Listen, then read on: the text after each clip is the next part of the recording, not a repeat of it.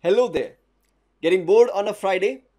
Well, this time let me present before you a challenge which was posted recently by one of our subscribers to our email ID. And this goes like this. You have one column which mentions login ID. So I have trimmed the data. This is hypothetical data, but the data looked somewhat similar like this.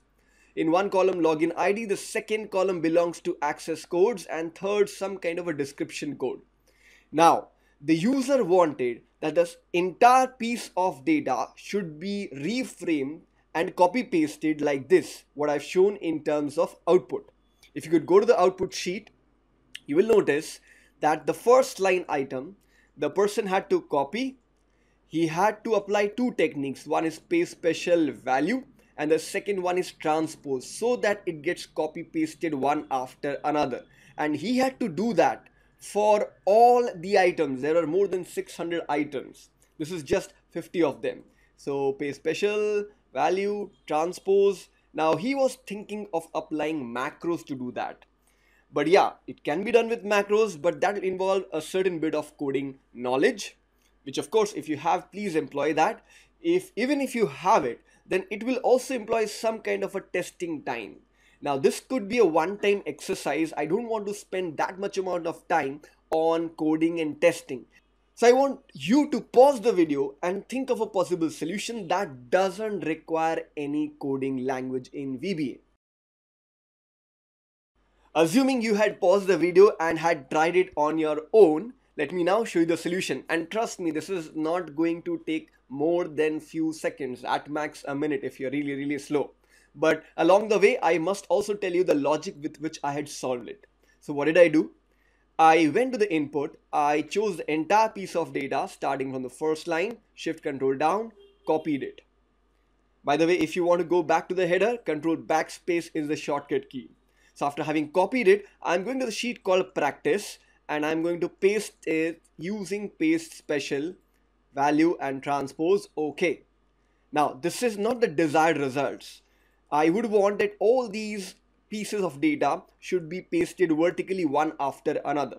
Now how did I do that? First, I wanted to find out how many instances are there.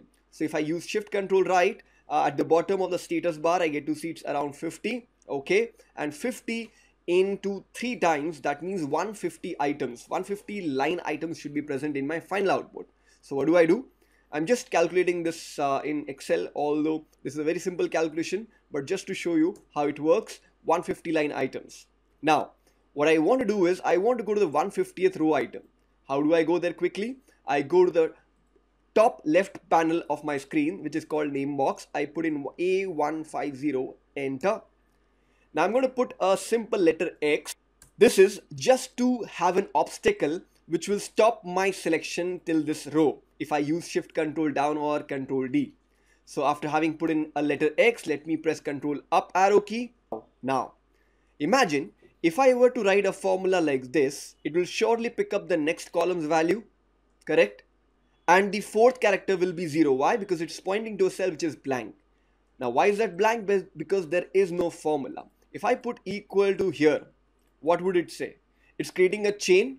So I want to build a chain like this for the entire column A, right where column D may be giving values to column C is in turn giving values to column B, and finally it gets flowed down to column A. So what do?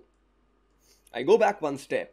I put an equal to sign. I put that cursor on B1 in this case, enter. Now this particular formula, shift control down is the key that I'm pressing. I'm pressing control D, which immediately copy pastes the entire formula. If you want to go back to the top of the header, you may press control backspace key. Now if you wish to copy the formula till the right hand side, shift control end key.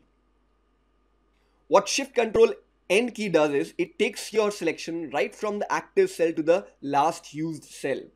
And if you want to go back to the header, again control backspace key.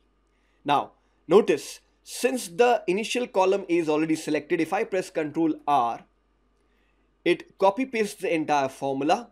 And now you notice in column A, the chain that we have been able to bring has already given us the answer.